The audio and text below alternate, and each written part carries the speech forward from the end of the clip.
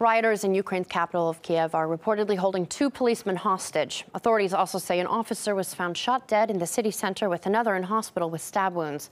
Amid burning the barricades, the protesters and riot police showered the streets with Molotov cocktails and rubber bullets overnight. The fury in Kiev is spreading to Ukraine's west as well, as RT's Alexei Yaroshevsky reports. These are the scenes playing out across western Ukraine. One by one, 13 regions so far have been overcome by protest rage. Rioters have stormed regional administration buildings. It turned violent in some cases as angry crowds clashed with the police. And all that occurring to the west of the Dnieper River, which breaks the country in two.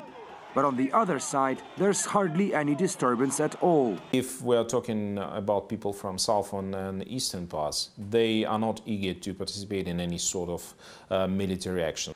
In the southern region of the Crimea, authorities have had enough of the nationwide uprising. They are ready to defend peace and order, although they seem confident they won't have to.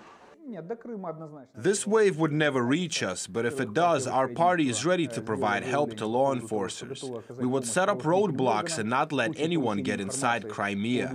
Our party alone is capable of mobilizing up to 5,000 people. We're not talking about seceding from Ukraine yet. We're talking about restoring constitutional order.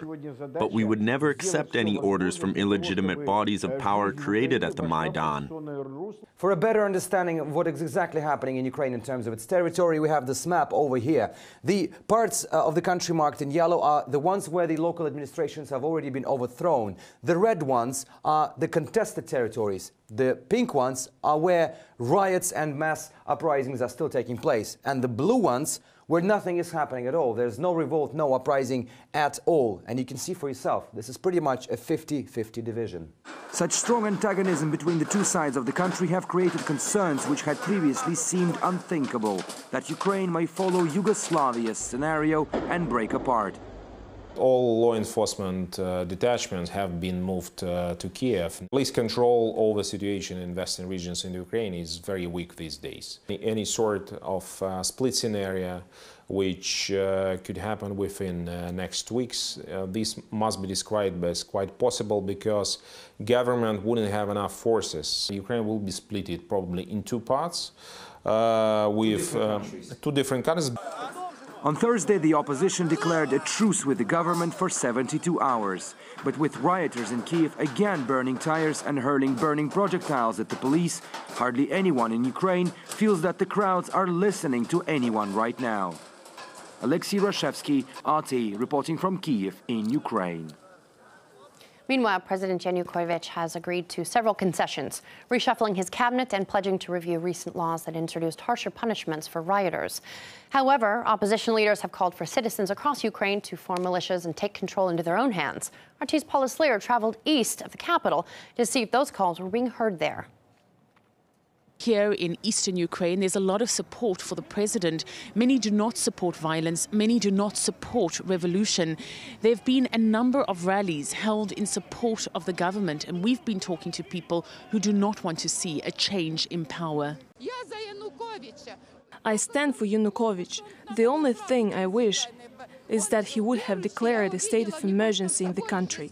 But he didn't, because he is such a gentle-hearted person. We're here to support our president, Viktor Yanukovych, to support the constitutional order. We want to see the calls for coup d'etat to stop, as well as the violence to end. People on Maidan should not be lied to anymore. If we want to live in a European country, well, let's behave in a civilized manner. And that's the opposite from what is happening right now. This is anarchy, and this is wrong. The Western media has been depicting the story as if the whole of Ukraine is against the government. But this is simply untrue. You have at least half the country here in eastern Ukraine where people support the president. And they've been gathering themselves in almost vigilante-type groups to protect the government in the case of violence.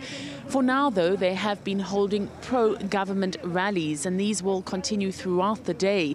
Here at places like October Square, rallies have been held in the past against association with the European Union. Paula Slayer, RT, Donetsk, Ukraine.